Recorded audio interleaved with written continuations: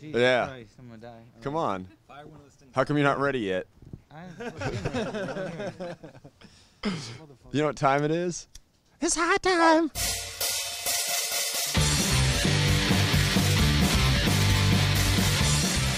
We're the Shrine. We're hanging out here in Venice, California with High Times.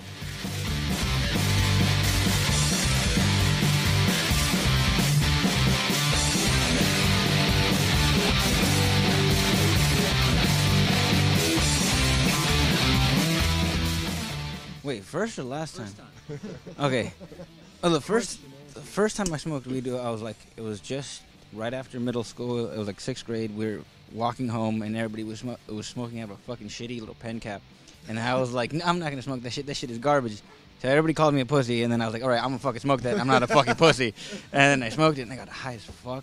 First time I smoked weed, I was skateboarding with some friends at the local elementary school, for real. And we smoked weed out of what I assume nowadays would be considered a crack pipe. What I usually use, I have a bubbler at home.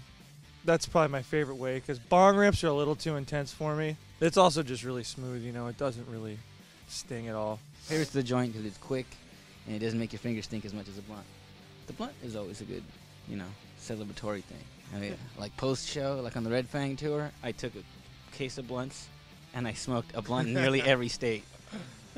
And then when the state trooper that was like being a dickhead didn't even look in the ammo box. It said it's like a full-on munitions box full of blunts.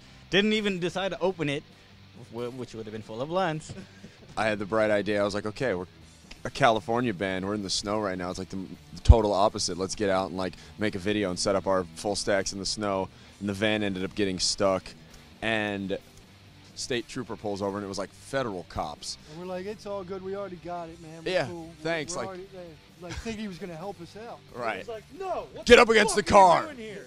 And then he's like, does anyone have any drugs on him? And then he found some in Josh's little brother's pocket. He swore he didn't have any, and that fucking set him off, and he like slammed Jason into the side of the fucking car. I got really, really stoned on some hash in Italy. Last time we played in Italy, we played in Rome, and it seemed like the show was going to be a total fucking bust. And so instead of playing on the stage, we were just like, dude, let's make it a small, intimate show. We all set up and played on the floor. We didn't think, like, we thought the promoter had totally dropped the ball. I know we thought it was just going to be a disaster. So I got with our buddies Dirty Fences, smoked some hash right before we played, and ended up having like the best time I've ever had playing in my life. I totally rebelled against smoking weed for a while and like didn't want anything to do with it because my parents were such stoners, but I totally, as I get older, love it more and more now and appreciate it and appreciate who they are. They're like hippies, but they're not hippies. They're really rad.